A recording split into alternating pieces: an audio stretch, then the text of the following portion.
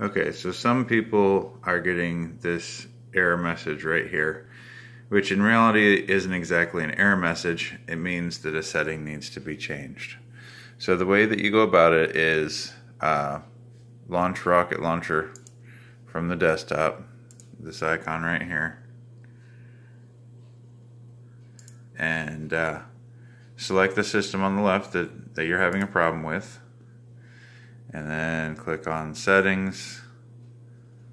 Right now I have the games listed, and see where it says 7Z, you want to change this from Use Global to False, and it will fix your problem. So that was the game that I just tried launching just a moment ago, and now it should launch just fine.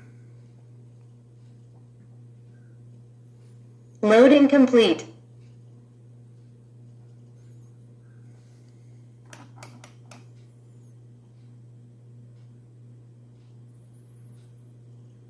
There it is.